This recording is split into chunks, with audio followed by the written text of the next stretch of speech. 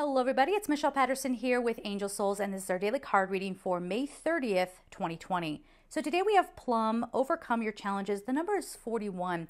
Now, this is saying, invoke change. It reduces to 5. 41 reduces to 5. Invoke some change in your life where you're not hiding out in the darkness and going, I'm too scared. I'm too scared because if I take a chance and I start doing things in a different way, or I start living in a different way, what if I fail? What if everything gets worse? Because we get told that if you don't do life according to this formula, that somehow you're not good enough. And we're all terrified, I think, of not being relevant or being seen as a person, not being respected, not being understood. So that all keeps us in this foggy darkness. But what this is saying, overcome your challenges. Try to overcome that fear of trying something new. Try to overcome that fear of not being good enough.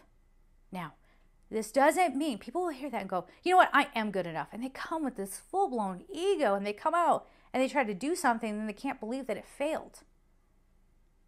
No one's going to buy into the ego. Nobody's going to do that. Again, we're in a very different time right now. People want to know, how are you really contributing to the world? Overcome your challenges might be overcome the need to be perceived a certain way.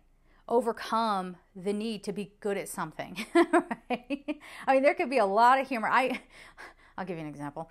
So I had some art supplies sitting around, and when we were at the height of all of this, where we really couldn't even, it wasn't even safe to go to the store, so they said.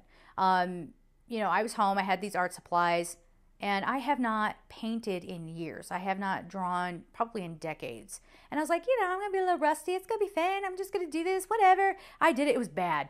It was so bad. I'm talking like I got to scrape that canvas and try again. Like that kind of bad. But you know what?